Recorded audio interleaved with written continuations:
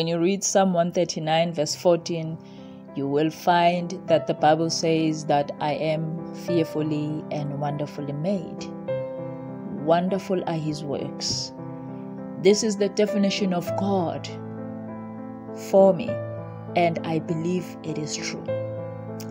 If you move forward to Genesis 1 verse 27, the Bible says, I am created in the image of God.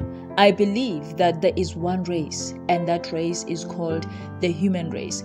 There may be many ethnicities created by God. There may be many races created by God. But regardless of the race and whatever else, we are all God's image.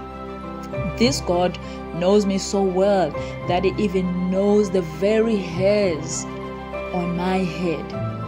Now, why would I doubt what He says about me? Why would I even dare listen to opinions of other humans about me? Because this God made me.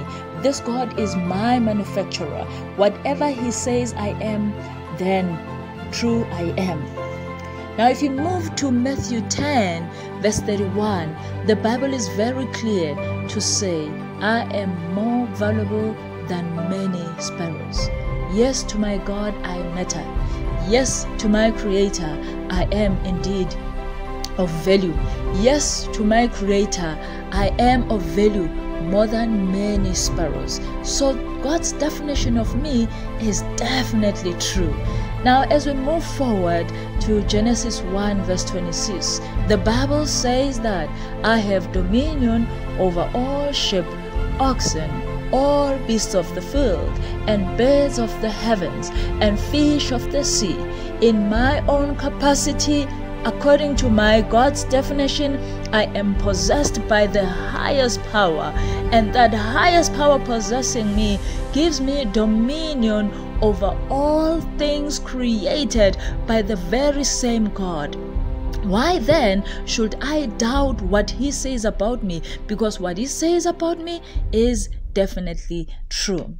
Now, every other opinion by fellow humans doesn't matter to me or to you, because God's definition of me and you is definitely true.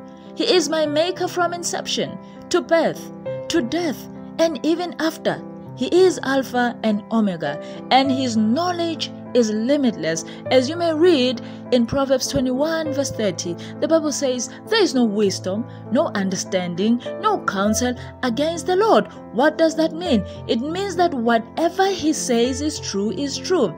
Every day the enemy may try to steal your identity, your contentment in what has already been ordained by God in form of every opinion coming from our fellow humans. But what we should know is that God's definition of us, God's definition of me and you is true, and stand on that truth.